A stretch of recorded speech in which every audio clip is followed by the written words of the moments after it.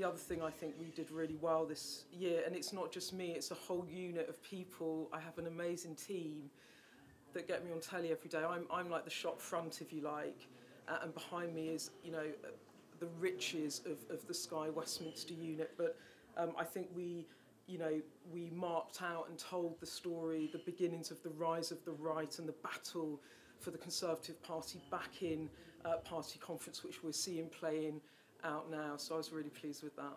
Especially in an election year, our politicians have to be held to account.